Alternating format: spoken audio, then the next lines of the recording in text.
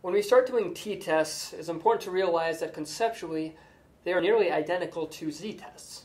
So if you have a good understanding about the fundamentals of z-tests, you'll be in a good position to understand t-tests. To illustrate this, let's have an example where I want to know whether having people eat spinach will make them run faster and for longer than people just in the general population. Okay, so I'm introducing some manipulation, I'm having people eat spinach, and I'm seeing how far they can run before they collapse and die.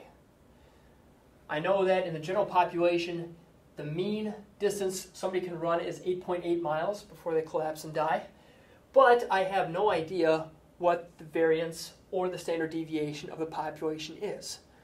And that's very common when we do statistics, which is why t-tests are so ubiquitous. In this case, let's say I have a sample of 5 people.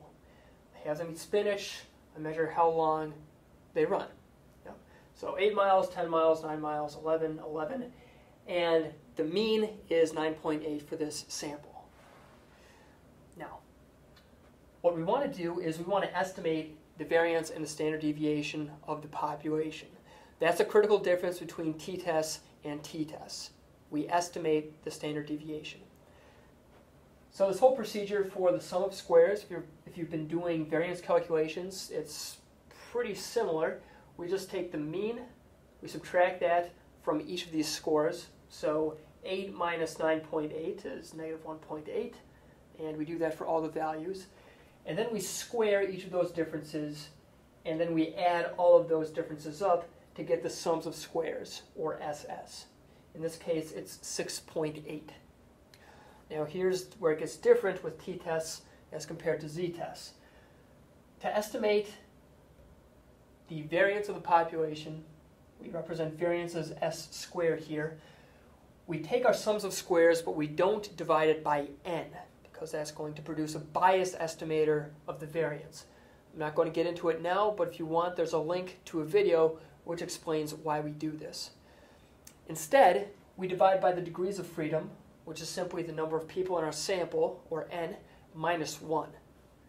Okay, so in this case, degrees of freedom is 4, because we had 5 people. 5 minus 1 is 4. And we get a value of 1.7 for the variance, or s squared. Since we divided by the degrees of freedom, this is an unbiased estimate of the population variance.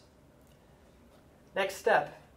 To get the standard deviation, the estimated standard deviation, we simply take the square root of the variance, or square root of 1.7, and we get a value of 1.3. Okay. That's really the only difference in computations between t-tests and z-tests.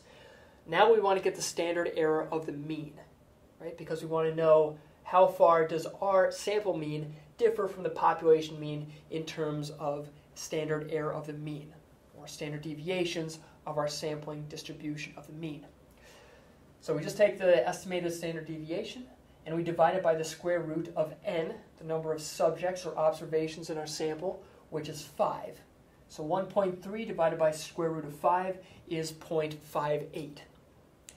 This last step to calculate the t-value, this should look very, very similar to calculating a z-score, or a z-statistic. And it is. We simply subtract the population mean from our sample mean, and we divide that by our estimated standard error of the mean. So we're getting our difference from the population mean in terms of standard error. And that is our t-score, t-value, t-statistic, whatever. And we get a value here of 1.72. Right? Last thing we need to be aware of is with t-tests, we use a t-distribution to see whether this t-statistic is actually extreme enough to reject the null hypothesis or not. Now, I was doing a one-tailed test, and I had a cutoff threshold of 0.05. My alpha was 0.05. If this were just a simple z-test, a value of 1.72 would be enough to reject the null hypothesis if it were a one-tailed test. But in this case, we need to be aware of the degrees of freedom in our sample. Okay, when you see a t-table, you'll see the degrees of freedom in one column, and then you'll see each cutoff and the associated t-statistic for each of those degrees of freedom.